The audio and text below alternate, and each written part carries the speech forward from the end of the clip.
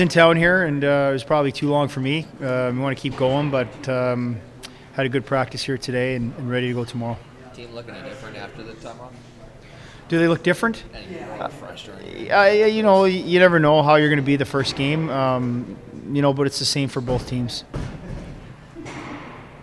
Any changes in mind to try to jumpstart the offense a little bit? You know, not really. We're right down to our bare numbers here with Rasmussen up, so we've had different combinations all year.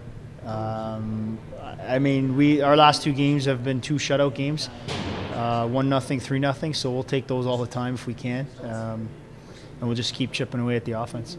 Is defense? I haven't really looked at the stats around the league, but is this kind of a defensive year in the league, or is it just us playing phenomenal defense?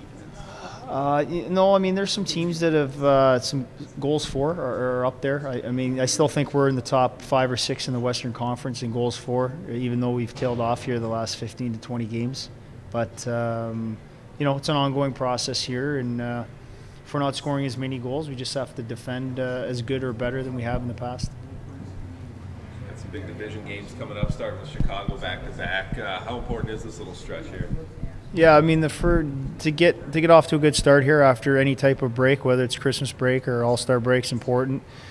You know, it's mostly a mental mindset that we have to have going into the games here. And I mean, you look at the Hawks LA game last night, very intense. They were playing for keeps, and a lot of those guys hadn't been on the ice in 3 or 4 days themselves. So we have to have the same mentality. Leighton said a couple weeks ago, 2 weeks ago, you guys made a couple changes to the defense that sort of sparked a couple of these shutouts. What were some of those changes that you made? Well, we don't want to give away too many secrets, but it's just basically you know, protecting the middle of the ice a little more and giving up the outside shot to the goalies,